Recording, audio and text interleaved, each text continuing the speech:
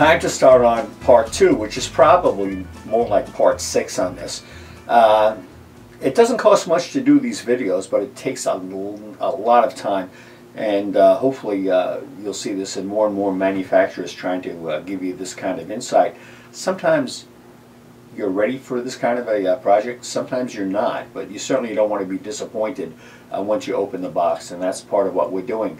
So right now, Jack, what we want to get into is the secondary part of the building. This is the one that was based on a prototype right here in Maine, and this is the original Edwin Graves building before they got really big, and it's really cool, really interesting. Architecturally, it's kind of a plain Jane, but it works really well if you handle it right. And there's a lot of windows and a lot of subtle details that really separate this building from the standard model railroad kit. Yeah, there's a lot of windows because they're double windows to start with. So if you're putting your glass in individual sashes, you're going to put a lot of windows in. But in the end, I think it looks really nice to have that done that way. There's, I think, 24 double windows.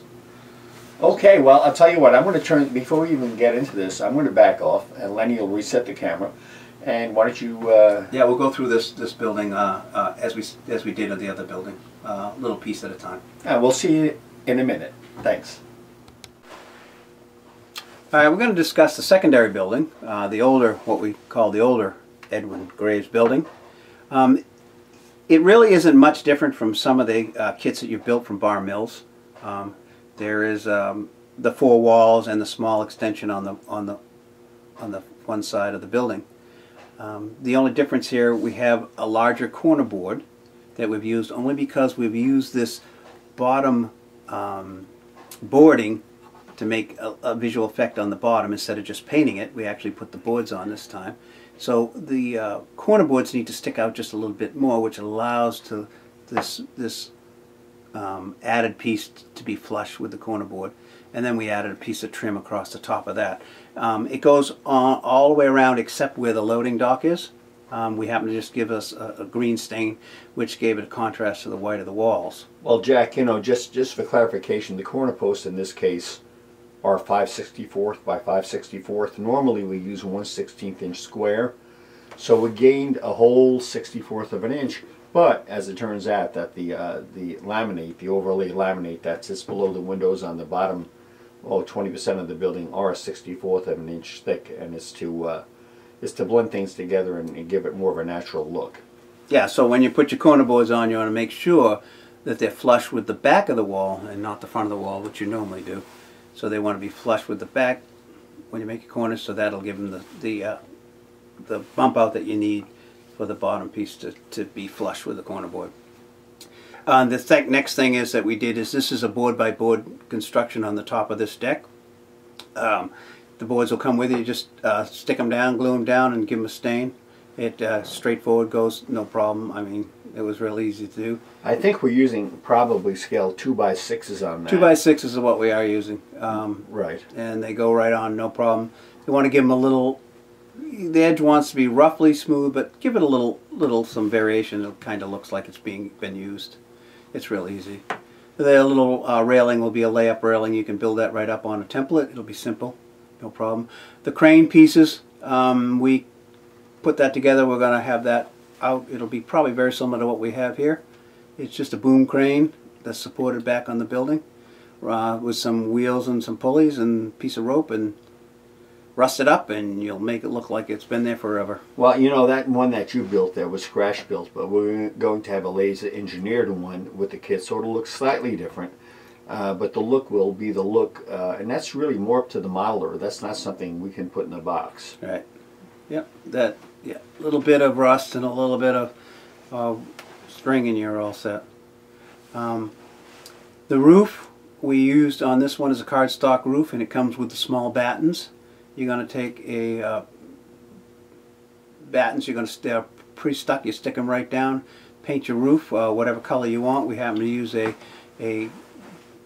copper patina to give it a little different than black or gray, and it's the same on the cupola roof as it is on the main roof. But there is a difference between what you will get in the kit and on the prototype when it comes to the cupola.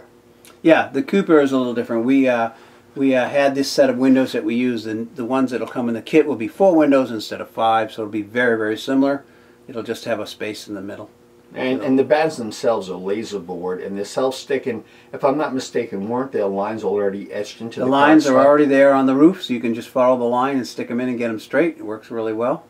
And then when you're done, you're going to put your 2 chimneys down at the far end, paint them up, and I just use some of the wall spackle for my compound for the for mortar lines. Put a little bit on, wipe a little bit off, and that's all you need to do for your and some weathering chalks, and it makes them look like they're used. You don't have to have every line covered, so it just gives you an idea. Well, let me ask you, on the underside of the roofing panel, the cardstock. Now, I would think this would be pretty flexible. How did you handle that? I did actually run a piece of bracing across the top of both sides of these walls, and then we ran another piece basically right next to where the opening is, which gave that opening a little stiffness, so it comes to the end, but you can't overhang it or watch out for your braces on your roof. That gives you some stiffness when you're putting that little cupola in it, and it kind of holds it together a little better. Now, did you prime these surfaces at all before adding a final color of paint? This color of paint on the cardboard is not, because I used a watercolor acrylic paint, and I like the way it absorbs into the cardboard, not into the primer. But you painted the surface after the battens had already been Yes, after the battens on, you paint the whole surface. I used I think it's called Sea Mist, and then with my weathering chalks I just darkened up the lines. Did you paint this before or after adding it to the structure?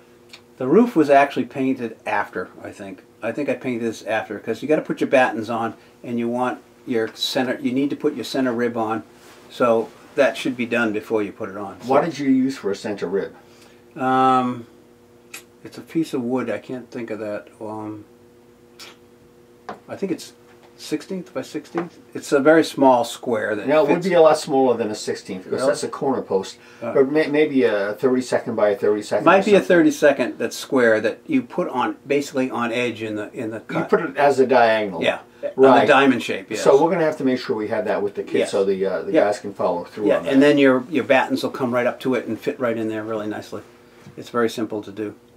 The doors are laser cut. I think all the doors except for the one door over here are all laser cut.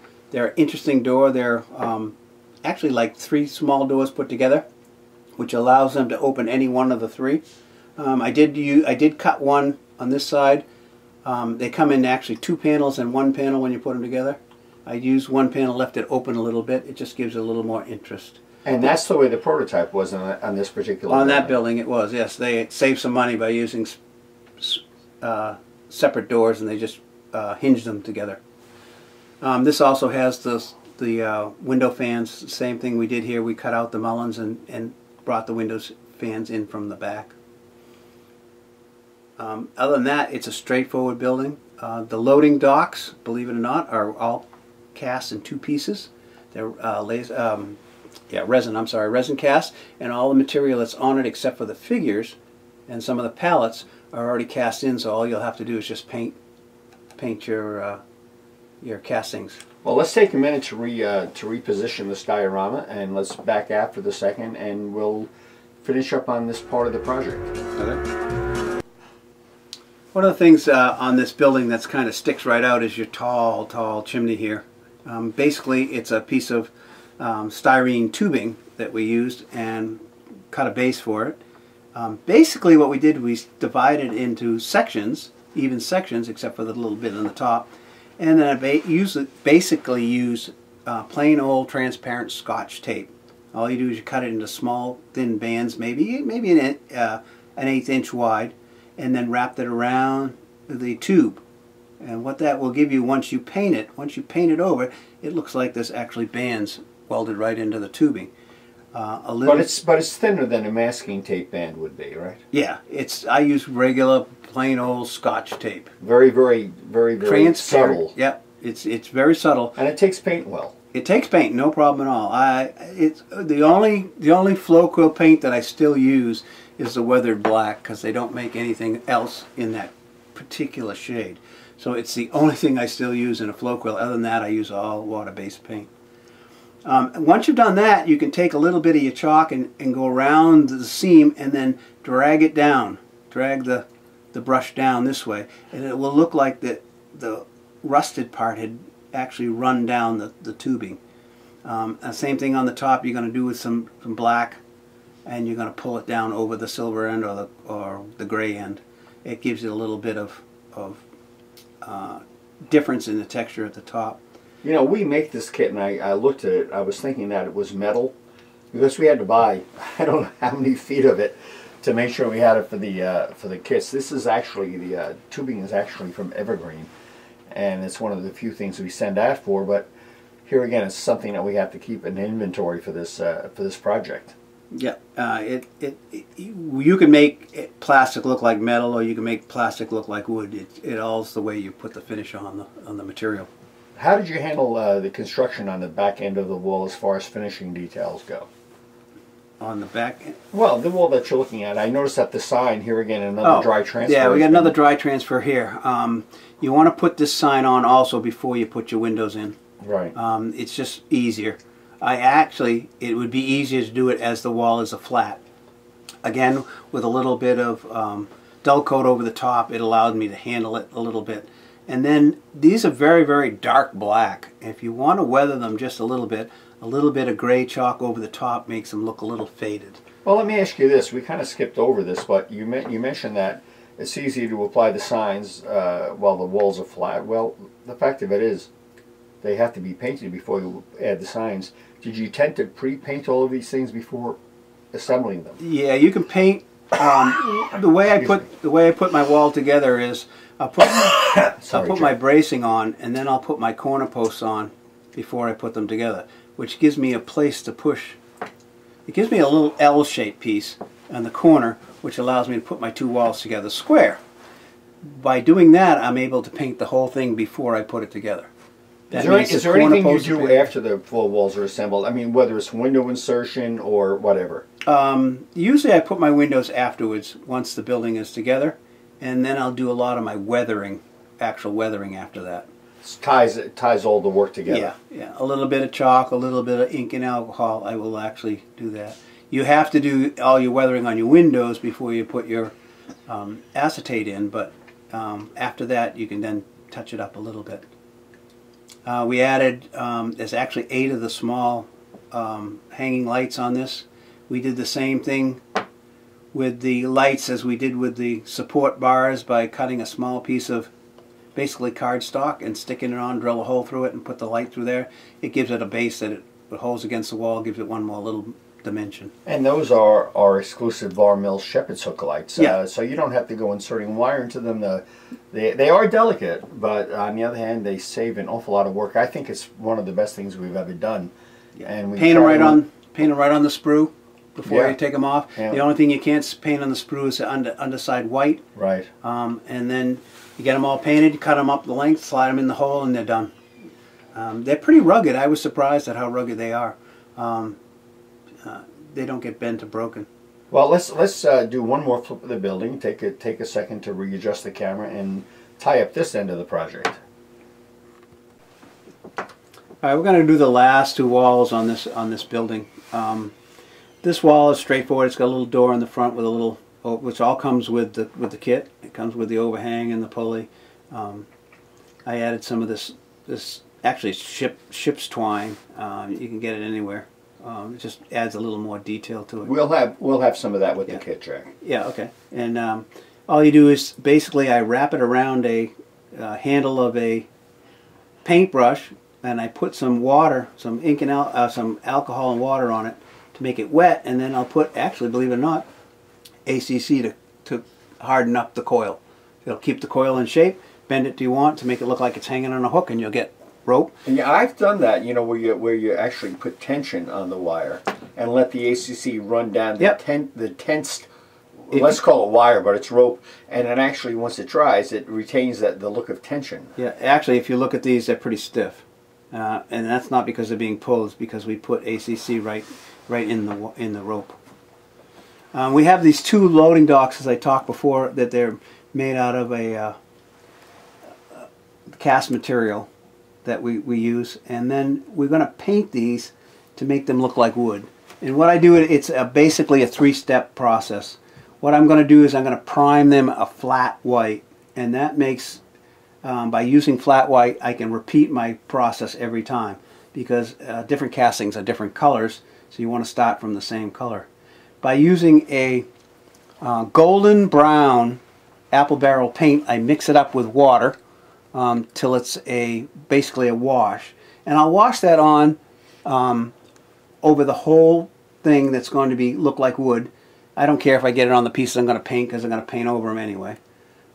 Slop it right on, don't worry about it. Get it to where it's the darker of the color, and then I'm going to actually do the same thing with a dark brown, and I'm going to a very dark brown, and I'm going to make up a wash, and I'm going to run that wash over. And basically what that wash is going to do is going to sink in all the cracks and crevices and highlight the wood, and it's going to actually make it look like wood. And you're going to do that till you get the result that you're looking for. And you'll see it as it goes. It works out pretty well. And then you a little white dry brush over the top and a little ink and alcohol, and you're all done. And then you go back and you paint whatever needs to have color on it, like your oil barrels and things like that. Do you lean much into dry brushing or not necessarily? I'll do some dry brushing. Actually, I probably do more than I think I do. I do it on most of my castings because it brings out the edges and the highlights. Have you gotten away from alcohol and India ink? I personally, that's not my favorite because it's very hard to undo. I prefer working with something that is more built up, whether it's powders or hand pastels, or in my case I like using an airbrush because you have a lot more control with an airbrush than you do with a paintbrush loaded with alcohol and India ink. The only thing I have not gotten away with is I'm going to stain my wood with ink and alcohol. You can use Hunter Line. This is true. I love Hunter Line. The Hunter Line's good. I like the ink and alcohol. It has a definite light color. The color is completely different from the Hunter Line, and it's the only thing that I like about the ink and alcohol is when I stain my wood. And what do you use to apply it on your surfaces? On ink and alcohol, I'll use a brush. It'll be a smaller brush, not a big brush. I'm not going to slop it on. I'm going to use it very carefully. I think the big problem with it is honestly the application and the control over it, because let's face it, it absorbs, it runs, it just fills in all the gaps. Now I've seen you do this before, especially with nail holes, that you'll tend to not even necessarily use a black, maybe it's a Hunter Line, and you'll actually run down to fill the nail holes to accentuate them. Sometimes you can do that. You got to be very careful with that you don't end up using straight lines on the wall other than the nail holes. This wall here, believe it or not, is painted white, and then I went over it with the ink and alcohol, and just actually it's a pretty good sized brush, and let it run down. It all depends upon the mix of your ink and alcohol. I was going to say you use several dilutions, I would imagine. Yeah, you want to start with a light dilution and work your way to dark, or multiple. Let it dry and put a second one on. Build up in layers, just like you would scenery or paint. You're going to find out too there are some of the acrylic paints that it doesn't like to adhere to. It kind of slides off it. So if you put it on once, let it dry, and put a second coat on, it's going to adhere much better. Well, those are finishing tips here. I'm going to spend a few moments discussing how I built the diorama, which is not really complete, but I think I can give you a pretty good overview of how I did this. And so we'll be right back with that final closing video of this series. Thanks, Jack. Okay. Okay, we're going to wind up this this expose of this building. I don't think we've ever done a video in so many parts. Hopefully you've had the patience to sit through this. Honestly, we're very proud to have been able to bring it to you, and I certainly want to thank Jack. He's been such a great friend for all these years. Remember, if you're ever up in Maine, to feel free to stop by. We will be in several railroad shows. Every year we do the NMRA National. Every year we do Springfield, Mass. On occasion you'll see us at the Craftsman Expo, for instance, as well as other shows around the country. Just as an overview here, this is Gator Foam. There's a fellow named Dave Myers in Vermont. It'll be in the instructions. Tell you where to buy the stuff. It's 1/2 inch thick, Not everybody prefers black, but I love black because it's very easy to cover, and if you don't cover it entirely, white sticking up through ground foam is not as nearly as effective looking as black, where you don't tend to notice this coming through. We build our dioramas on a very small base because of transportation purposes, and basically this diorama here is not complete. I kind of had to rush it a little bit for the to get an ad in for the magazines and to do this clinic so you'd have a chance to see this. This diorama took me one Sunday afternoon and one day on Monday to plant the buildings. One of the things that we didn't really discuss is the fact that you will have a piece of brick sheeting that we use for the street included in the kit. We glued that down. I primed it gray. I then hand brushed it with orange paint, and then went back and airbrushed weathering into it. Also rubbed in some pan pastels into that, and that helped. And there, you can hear the creaking of the floor as Big Lenny leaves the room. God bless you, Lenny. So that will be with the kit. Also, the InstaFence does come with the kit. Normally, you should put a lot of stuff around the fence. I just haven't had a chance to do that. Also, telephone poles come with the kit. We've included 3 of them. We think they're really cool. The nice thing about the poles in this case, because this is foam, is that for photographic purposes, we did punch them in, but they are very easily removable, and that'll come in handy during photography. Not too much to this. We tend to use foam, ground foam by Woodland Scenics, as well as certainly by Scenic Express. The vehicles were handmade for us by Mike Fuller. Mike lives up in Syracuse, New York. He's available to do this work for anybody who requests it. And here again, we'll give you that information. The figures this time around are from Woodland Scenics, and we thought they fit fairly well. And this is a fun part of the project. You just glue them down. There's really no effort to be put in.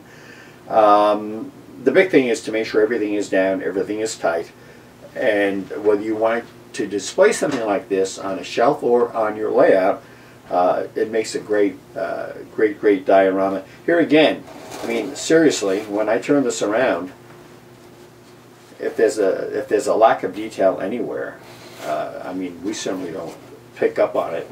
And this is one of those kits that, yes, it is what it is. It's a lot of work and a lot of engineering. Thank you, Mr. Jim Mooney, or Diamond Jim Mooney as we call him. And thanks to all of you for supporting us. It's always such a kick to get together and do these Christmas kits. We thank you very much. My wife Nancy, myself, and the crew here at Bar Mills. This is Artie Fahey. Have a great holiday.